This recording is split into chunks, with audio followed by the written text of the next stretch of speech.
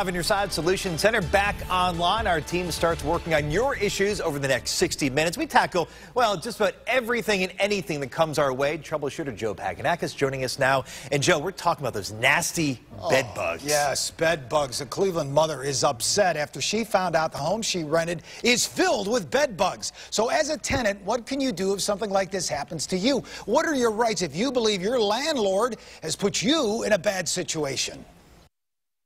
Nasty, disgusting, horrible, and filthy. 16-year-old Devontae Lawrence shares his experience with bed bugs in this Cleveland rental home.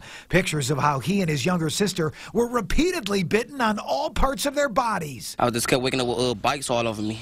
With just bites all over my chest. The bites so bad, their mother, Olivia Lawrence, obtained an inspection and report from the Cleveland Health Department. My kids were bitten in the house and everything, which my daughter is allergic. At one point, Olivia says the infestation was so extensive, they couldn't even live in the house. We had to sleep in this van for a whole week, me and my children.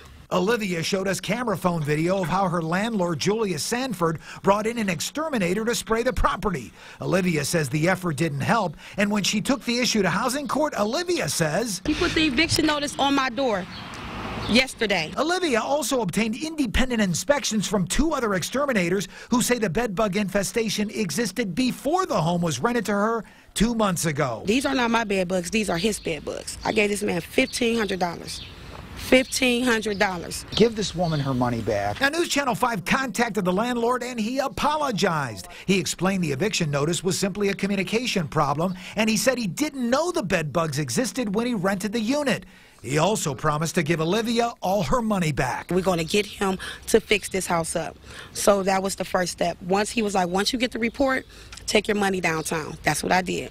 Took my money downtown. Set up an escrow account. Set up an escrow account.